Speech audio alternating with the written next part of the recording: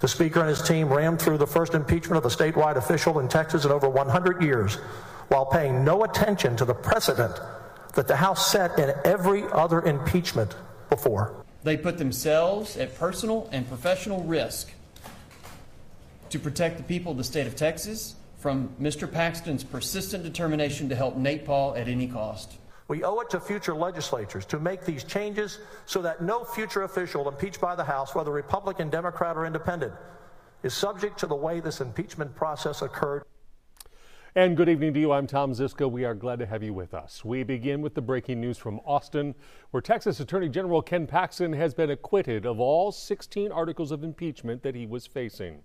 After a nearly 2-week trial in the Texas Senate, senators voted this morning in a process that took nearly 2 hours. Not a single article got close to the 21 votes needed to convict and remove Paxton from office. He was not present for today's vote. The Republican was accused of misconduct, bribery, and corruption. Paxton has now been reinstated to his position as Texas's top attorney.